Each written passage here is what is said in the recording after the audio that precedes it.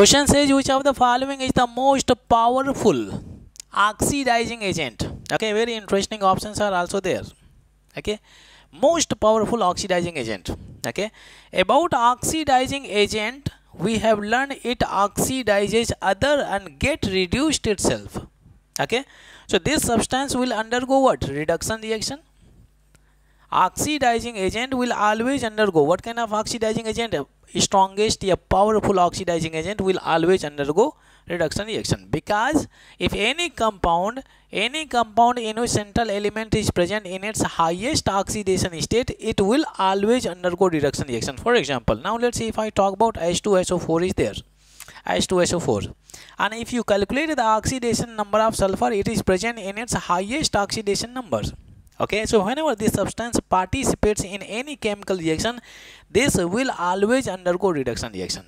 That is why we always say it is a strong oxidizing agent, because it will always undergo reduction reaction. Same thing, it is asking about most powerful or strongest oxidizing agent, means this agent will always undergo what? Reduction reaction. Okay, and in case of reduction reaction, we have learned any element or compound undergoing reduction reaction will always gain electron. Gain of electron is taking place. Okay, any substance, if it is gaining electrons, it will undergo reduction reaction. Okay, gain of electrons means accepting electrons. Okay, now these are the halogens given here. Okay, halogens: fluorine, chlorine, bromine, iodine. This is iodine. Okay, this is iodine is given here. Okay, so now you have to think which halogen has greater tendency to pull the electron.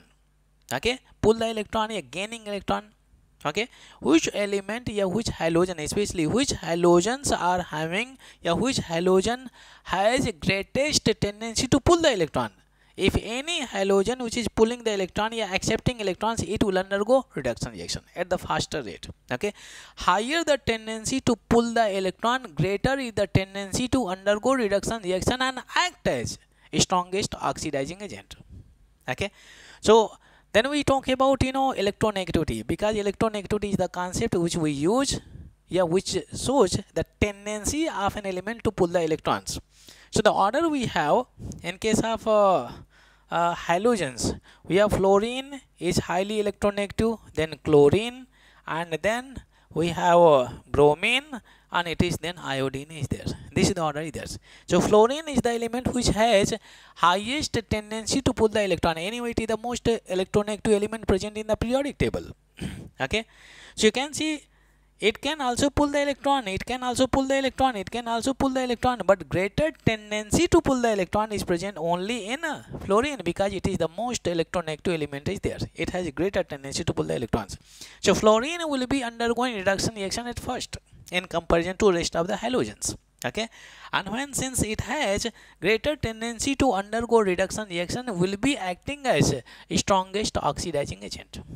Very interesting concept. Okay, the first of all, in these kind of questions, oxidizing agent, in the sense it will undergo what? Reduction reaction, and reduction in the sense gain of electron, and gain of electron, then you think about electronegativity.